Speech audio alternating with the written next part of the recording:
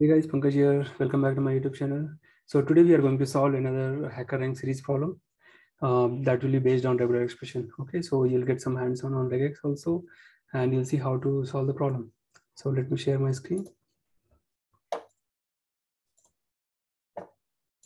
Okay, so as usual, I'll open hacker rank.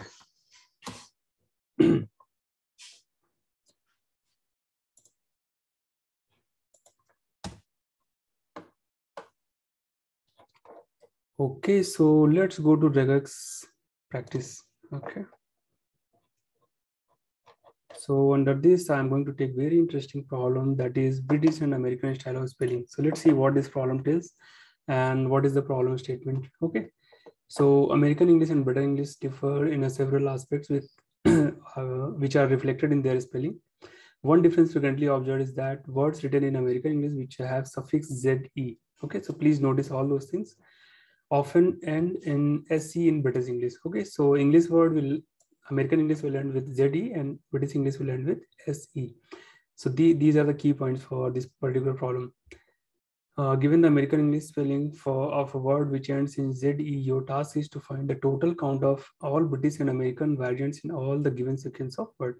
That is, you need to account for the cases where the word occurs as it is given to you, the version ending in -ZE or -ZE, and you also need to find the occurrences of its British English counterpart, that is the version ending in SE. Okay, so let's talk about the input format now. First line contains N, and N lines follow. Each line contains a sequence of words W separated by a single space. Next line contains T, and T test cases follow in a new line. Each line contains the American English spelling of word W. Okay. So what are the constraints? So N should be greater than equal to 1 but less than equal to 10. Each line doesn't contain more than 10 words. Each character of W and W dash, so W is for American English, W dash is for British English, is a lowercase alphabet. If C is the count of number of character of W or W dash, then C should not be greater than or equal to 20. Okay, or less than equal to 20 only, and greater than equal to 1. Similarly, test case 1 to 10. So W dash end with ZE, US version of the word. Okay, what is the output format? Output T lines, and in each line output the total number of American English version, British version of W in all of N lines that contains a sequence of word. Okay, so what it needs, so once you start getting the input from the user, so first line is going to contain the total number of line which is going to have in the next, so that is 2 here. So next 2 line will be your given sentence, complete sentence. Okay, and after that you will have another line which will have number 1, or it could be any number, and you need to find out those number of words. Okay, so that is what it takes. Sample output to Y2, because familiarize it is occurring 2 times, right? So HackerRank has such a good UI that it takes no time to familiarize its environment. To familiarize oneself with the UI of HackerRank is easy. So as you see here, one ends with SC, one ends with ZE. So we need to find this kind of word. Make sure that we have to count both SC as well as ZE. Okay, so let's go back to the problem and let's start writing. So here in this code, they have not provided any stuff of the program. So we have to write everything from scratch. Okay, so first we have to work on this input. Okay, so we need to store these these 2 sentences, and the number of word needs to be find out. Okay, so first is N. So let me store int input.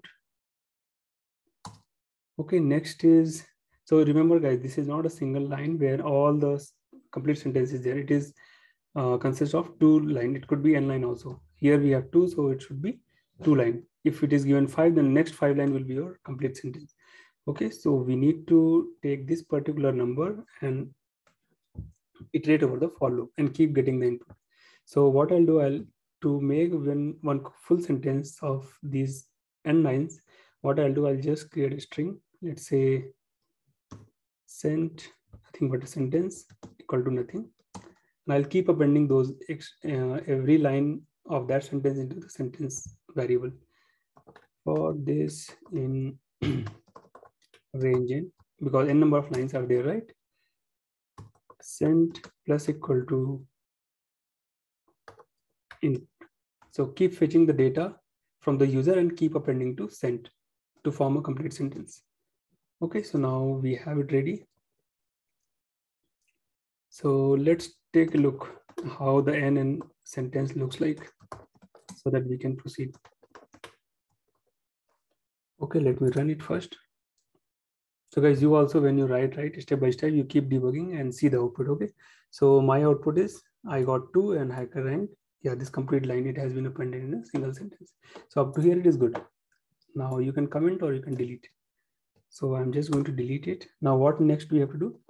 Fetch the number of word which needs to be found. Okay, so I'll just make it test t, because those are the test cases, right?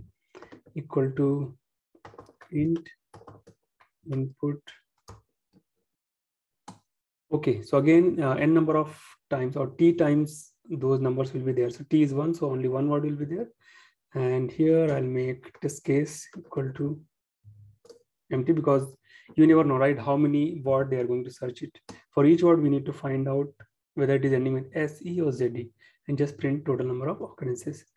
So what I'll do now, for in range t, keep getting the input, or append, keep appending into TC. TC stands for test case. Append, what I need to append? Input, keep getting. Okay, so I can just write inside that only. Okay, so now this is also ready. Now what next to be done? So our test case list of all the test cases is ready and complete sentence is ready. Now we have to write a pattern. So for that, I am going to import RE, that is regular expression. Okay, now what I'll do, I'm going to iterate over each word, whatever it has been added to the test cases. And I'm going to search in the form of pattern, so that search in the form of pattern in sentence. If it is present, then return the count. Okay, so what I'll do, for small test case in TC, means for each word, let's create a search object. Okay, so those who doesn't know about regular expression, please watch my regular expression video, then come back to this so that you will understand what I'm trying to do here. So re dot find all. Actually, we need to find all, right? So I can, instead of using search object, I'll just use final output equal to re dot find all. In this, I'm going to write pattern. Okay, so now here the tricky part is, since you are going to get the test case runtime, right? We are not hard coding, so you cannot hard code the pattern. We have to get it runtime and keep it replacing. Okay, so here I'll use string format technique and replace each word in the pattern. So what is my each word? Test case. Okay, so here is your test case. But now remember guys, test case is nothing but, let's say first word is familiarize. So the moment I get first complete familiarize, this is going to be replaced here. Okay, but what about this SE? We have both, right? So in this case, what we can do, we know, right, last two character only they are talking, right? If you see the problem statements, only last two character they are worried. So what I'll do, from the test case, I'll take only last two character, so colon -2. So I'll always get familiarize. Okay, that is till RI I'll get, and ZE I'm omitting. Why I'm omitting? Let me just explain now. So I can give this word, now it is replaced. After that, I'm going to put a condition here. It could be either ZE or SE. So up to here, I'll get familiarize, then ZE, familiarize or familiarize. Okay, so those two words will be automatically get formed. So that is the trick part. This is the catchy part in this whole problem statement. Okay, so now we formatted, and where we are going to search? In the sentence. Okay, so once we have complete OP, so it will find all the word, and just you guys need to return what is the output, how many occurrences, right? So just return length of OP. So let's see it works or not.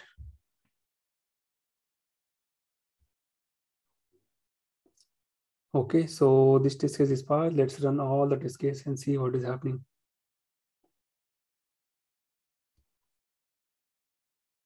Okay, wow, all test cases are passing. Why it is passing? Because see, this is the catchy part. If you are perfect in this, then definitely it is going to pass all the test case. Okay, so main thing was this part. That is why I have taken this problem, so that you guys can understand how. So three things you are learning here. Okay, so one is like how to write the whole program from the scratch, because there is no stuff provided here. Another one is how to replace the pattern, or how to form the pattern runtime, because you are iterating your loop again and again, correct? And how to filter these kind of test cases using indexing and slicing. Okay, so that's all about this, guys. I hope you like this program, and uh, many more program is going to come on regular expression, so you will understand other concepts also. Okay, guys, so that's all. Thank you so much. Bye bye.